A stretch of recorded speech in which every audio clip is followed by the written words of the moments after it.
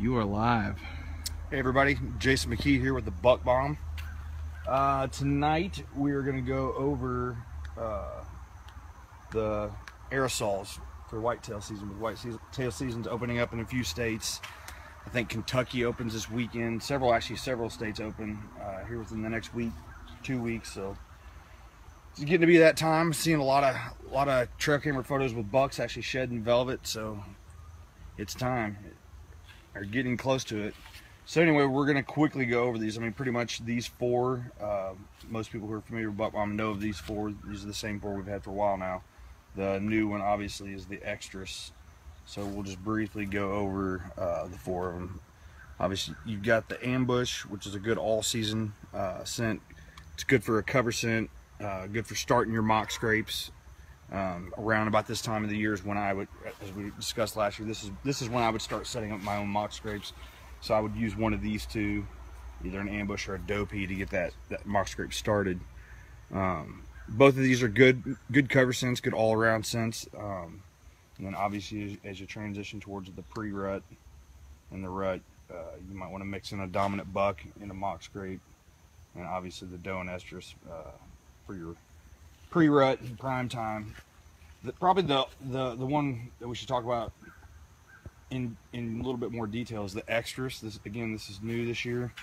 It's a certified estrus, meaning that it is going from the collection facility to a lab where they're testing it and confirming that there are actual estrogen hormones in the urine.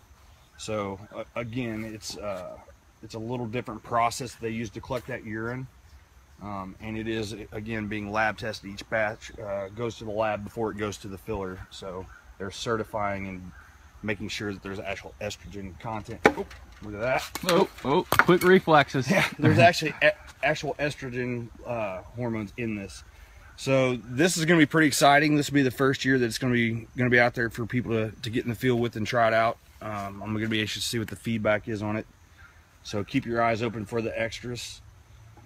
I mean, really, other than maybe showing, I mean, for anyone new who's not used one of the aerosols before, show you how the valve works real quick, the nozzle on the bomb. Tony, we'll actually end up opening two of them. So what we'll do is we'll set one of these off. I'm not going to set the dominant buck off, I'll set the dopey off. So they're essentially, I mean, there are a few ways you can use the bombs. I mean, the obvious one, we'll do that one now. The most obvious is basically you're going to go out there and, so this nozzle, the valve, you can either use it basically where and just spray it in short bursts, longer bursts.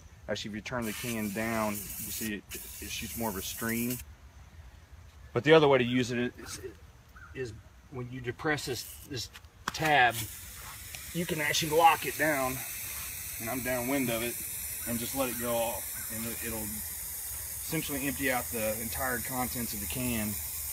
And again, you can kind of see as this thing continues to mist out, you'll see you can actually visually watch it go with the wind and that fog. And so that scent's going to stick to foliage as it's carried downwind. So it's going to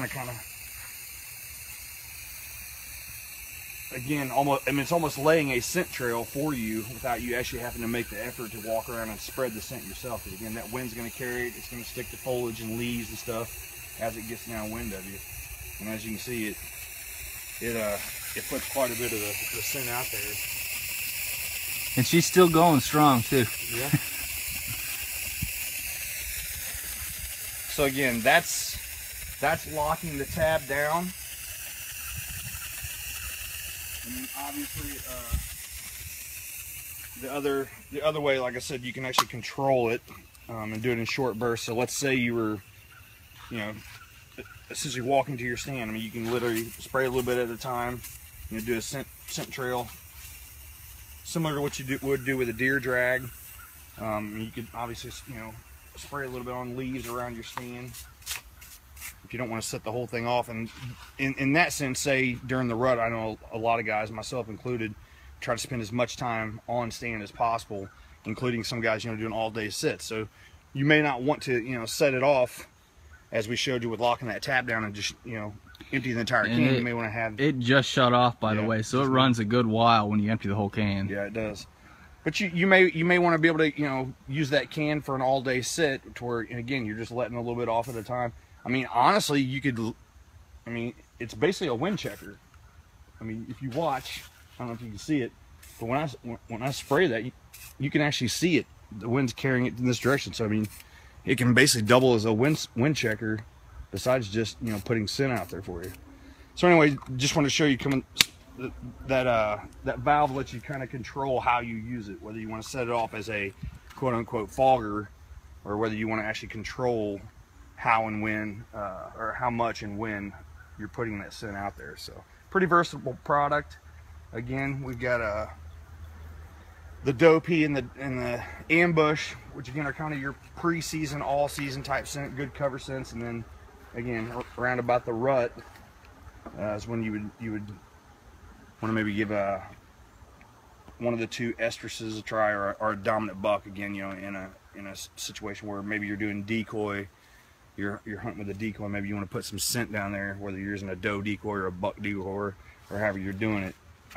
Again, just a little something extra to maybe, I've had it happen to me before. I don't use decoys a lot, but on one occasion, it's been several years ago where I did use a decoy. I actually called snort wheeze at a buck he was probably about 120 yards out, crossing the field, going away from me. And I snort wheezed at him, and he did turn and come my way, but he hung up about 75, 80 yards and just stood there forever watching that decoy, checking the wind. He couldn't get the wind, and so eventually he kind of spooked and lost interest when the decoy didn't move. But I'm not saying it would have made a difference, but maybe that smell of another deer in a situation like that, where maybe you got a deer that hangs up if you got a decoy out there, might help. It might help sell the game. But so Tony, we got any questions? Not seeing any, unless I'm not seeing it for some reason. I'm not seeing any questions right now. Looks like they're a quiet bunch tonight. All right. So then I guess we'll just go ahead and announce the winner for the week of the hit list trail cam contest. And I believe you said this week's winner is Daniel Thomas. That's correct. All right, congratulations, Daniel. Again, lots of really, really good bucks showing up on the hit list contest. It's making it kind of hard to wait for opening day. I've seen a lot of good deer. I suspect there's probably going to be some good ones hit the ground with some of these states opening up. I know a couple guys in Kentucky have had some really good ones on trail cameras. They open up this weekend. I believe North Dakota opens up this weekend, and I've got some friends up there that have had some good bucks on trail camera. So I'll be anxious to see over Labor Day weekend and what starts hitting the ground. And then here in Georgia, I believe we kick off in what, 2 weeks? Middle close. September. Maybe not even quite that much. So pretty much, no matter where you're at, Alabama, there's a few states where the archery season's open later into October, but pretty much within the next 30 days or so, it's pretty much going to be wide open. Do have one question 48. here. Leroy wants to know, and this is a great question for you, Jason, because you're from Illinois. What do you do when they don't work? Deer ignore it here in Illinois. Well, it's really a lot like anything else. It's no different than calling or rattling or anything else. Nothing's going to work 100% of the time. Again, I'm not a big proponent of using the scents while I'm hunting. I mainly use mine for like my mock scrapes, and again, that's to get those deer coming into an area, coming in front of my trail cameras. Now I have had bucks, as we've gone over before. I've had bucks shot standing in my mock scrapes before, but it's scents are no different than anything else. So they're not going to work all the time. It's similar to calling or rattling or anything else. It's like it's a matter of you're really trying to catch that buck in the right moment, the right state of mind. I've snort wheezed at bucks before. In the heart of the rut. Mature deer, and same thing. They walk by as if nothing ever happened. And then, for example, this past year I snort wheezed at the buck I shot in Illinois as he was going away from me, and and then growled at him, gave him two good aggressive grunts, and he came in like he was on a string and never broke stride, and I shot him walking at 12 yards. So again, you know, different deer are no different than different people. I mean, some of them have different personalities. A buck might have run all night chasing a doe. He may just, you know, be wanting to get to a food source or get to somewhere to bed down, and he may, you know, so again, no different than calling your scents. They're not going to work every time, and they may only, you may not even know when they are working. I mean, that's the reality of it. If a buck's downrange of you, he may get, I mean, especially with a bomb where this thing can carry, you know, I mean, up to a quarter of a mile, you really don't know. I mean, he may be well out of sight and be not coming in your direction, catch a whiff of that and come in. Now, he may not come stick his nose right in on that can, but again, with this thing carrying and dispersing a great distance away from you, most likely even out of sight, depending on what kind of terrain you're hunting in, you may not even know if it's working. I mean, that's just the reality of it. I mean, if the buck comes in from downwind, then that very well may be it. But again, he may not actually come in and, you know, stick his nose right in the can. Hopefully you've shot him before then anyway. So no, I mean, it's like anything else. No different than, like I said, calling or anything else. They're not going to work all the time. And even if they do help, even if they do, you know, play some part in bringing a buck in closer, you may not even realize that's, you know, that's what it was. Leroy appreciates that. He says it's good advice, and he's got another question. He says, what's the best time to put off a buck bomb if it's early in the rut? Is it the best time in the wee hours of the morning or before daylight, or what time of day would you do it, you know, in the first part of the rut? Well, it's kind of funny because that, depending on the weather, I've had experiences where, you know, I've got nonstop action that first hour after daylight, and then it's shut off, and, you know, it's like within that first hour, that's pretty much all the action I'm going to see as far as bucks on their, you know, mature bucks on their feet, chasing, cruising. And then there's been other times where, for example, the buck I shot this past season, I mean, it was 9:30. Caterpillar crawling up you. It was 9:30 before I ever even saw that buck. I mean, so he was just taking his time, probably going from bedding area to bedding area. So I don't know that there's necessarily a right time to do it. Based upon, I would base it upon really kind of the movement, what you're seeing. So I mean, if for whatever reason you know, within the first 30 minutes of daylight you're not already starting to see deer, you know, moving through your area, I probably wouldn't put the scent off then. I would probably wait until I actually started seeing deer up on their feet in my area, and then utilize the scent. But again, another question for you from Daniel Thomas, our winner this week. He says, if the wind's blowing into a bedding area from his direction, what scent do you recommend to help cover his scent?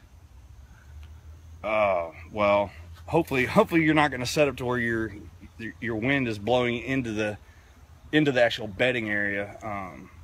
But I mean, the best case in that scenario is to try to be scent free, obviously. But I mean, as far as a cover scent, you're trying to attract a buck. I mean, so I would want to use a doe scent, whether it was a straight doe pea, or again, depending on the time of year, if it's around the rut, you know, then you might be able to get away with using one of the estrus scents. But ideally speaking, I would never want to be close enough to a bedding area if I knew that the wind was going to carry my scent into that bedding area. I probably just want to be in a different spot altogether. Good advice.